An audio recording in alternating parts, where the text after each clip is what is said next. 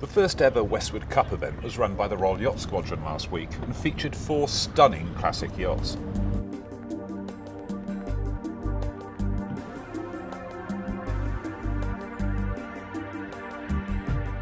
Among them was the stunning Eleonora, which is an exact replica of the famous schooner Westward. Built in Holland, she was launched 90 years to the day of Westward's launch, on 31st of March 2000, and she's been a regular and successful competitor on the classic yacht circuit ever since. The event, to celebrate the 100th anniversary of the launch of Westward, was the idea of Eleonora's owner, and was brought to fruition by the Royal Yacht Squadron, together with the New York Yacht Club and the Yacht Club de Monaco.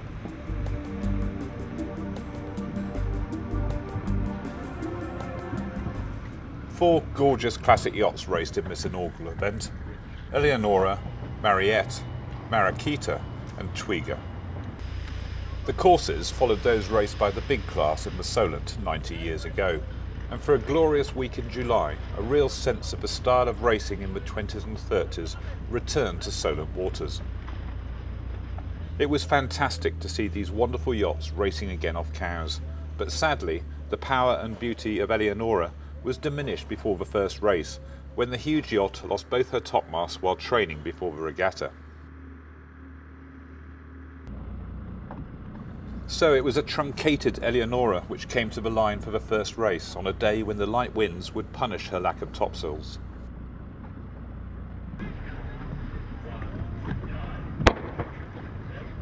The first race got underway on Tuesday after a half-hour postponement, with the 4-boat fleet showing they weren't going to be line shy.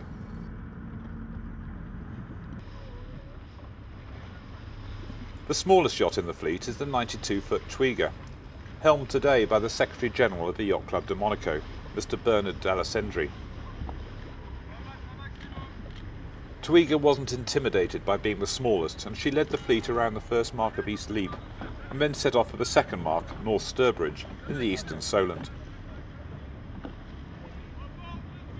The light wind became even lighter and more fluky in the central Solent, as the fleet spread from the island to the mainland shore, as navigators searched for wind.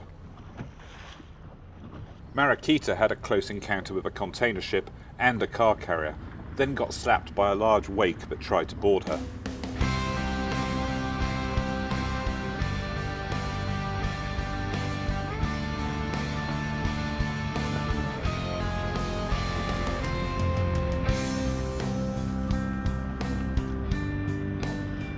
The wind did pick up though, and it was Mariquita which took line on us by just 6 seconds from her small arrival. But on corrected time the wind was Twiga's, followed by the 138-foot Mariette.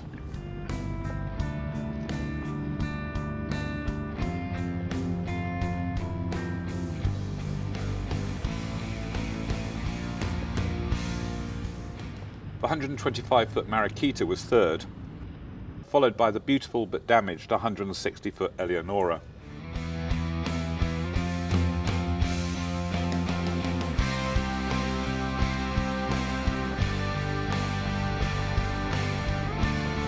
Twiga was built in 1909 for the Spanish Duke and Medina Celli, and was the first 15-metre to be restored at Fairley Restorations.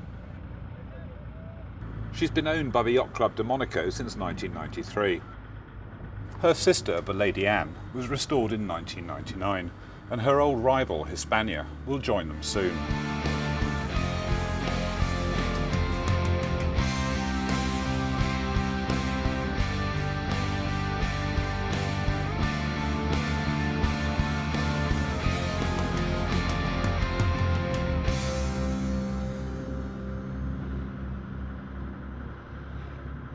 In Wednesday's race, it was the powerful Herreshoff-designed schooner Mariette which took line on us in just over 4 hours and won on corrected time.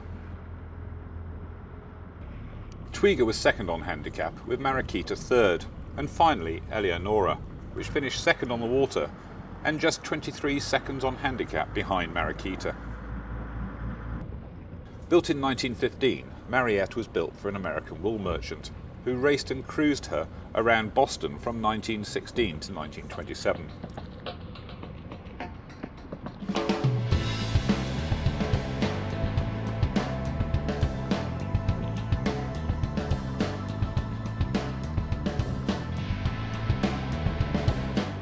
She was brought over to Europe in 1975 and underwent various major refits, until she eventually had her glorious gaff rig restored.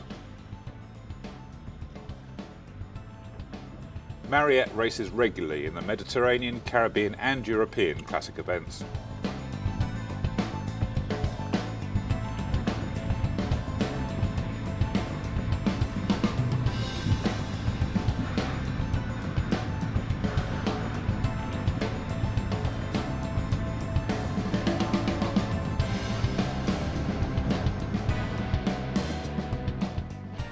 After a lay day on Thursday, racing resumed on Friday after an hour's postponement to wait for the wind to fill in. Again, the shoreside spectators were treated to the sight of 4 huge classic yachts competing for the best start on the squadron line.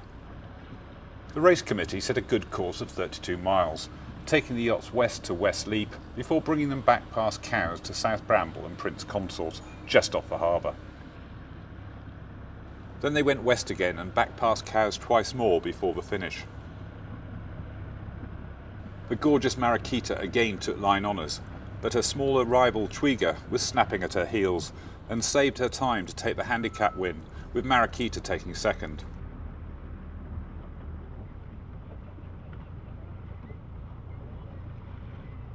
Mariette took third with Eleonora in fourth.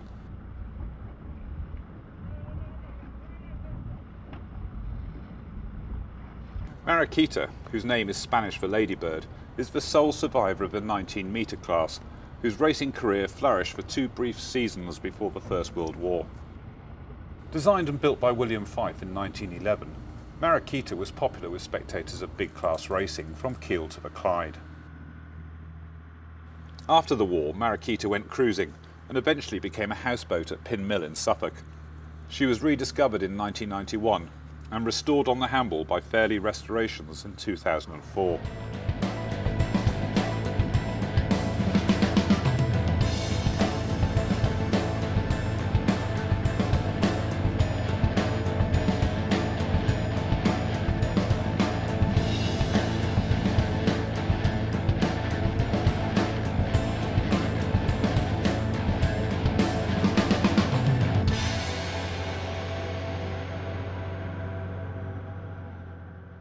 The final day of racing on Saturday saw even more spectators on shore and on the water, as Mariette made a thrilling sight as she roared towards the inshore end of the line off the Royal Yacht Squadron.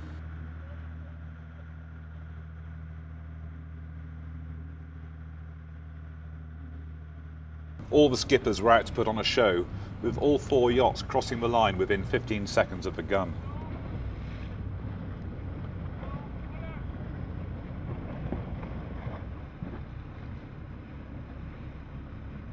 Saturday's course sent the fleet on a series of legs to the west until they reached Bridgeboy off the Needles, before returning to Cowes. The conditions were perfect as the giant classics beat west down the Solent, with Twiga and Mariquita battling for the lead. Twiga ended the series in style by leading the fleet home in just under 4.5 hours, only 2 minutes ahead of Mariquita and 5 ahead of Mariette. On handicap, the win was Twiga's, with Mariette second, Mariquita third and Eleonora fourth.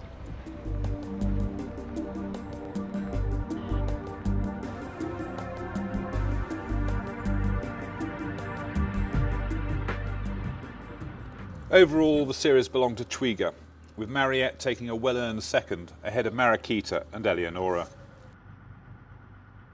It was superb to see these wonderful classics enjoying perfect Solent conditions and providing an unforgettable spectacle for the appreciative spectators. The Westward Cup must have a bright future, and we're all looking forward to welcoming even more of these incredible yachts to Cowes, probably in 2 years' time.